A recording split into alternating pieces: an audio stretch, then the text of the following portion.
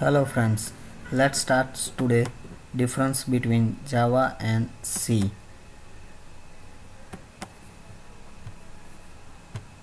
Java is an object-oriented language and has mechanism to define class and object, whereas C is a structure or procedural programming language. Java has a mechanism to define class and object, whereas C language is not define class and object. Java does not include the C unique keyword goto, sizeof and typedef. C has include unique goto, sizeof and typedef keyword.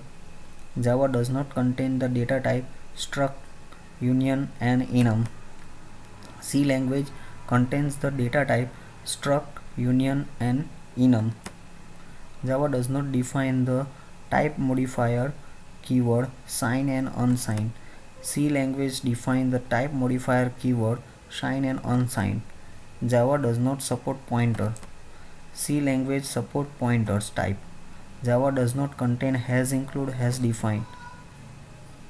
C language can contain has include has define. So thank you for watching this video. Please subscribe and comment. So thank you for watching this video. Thank you.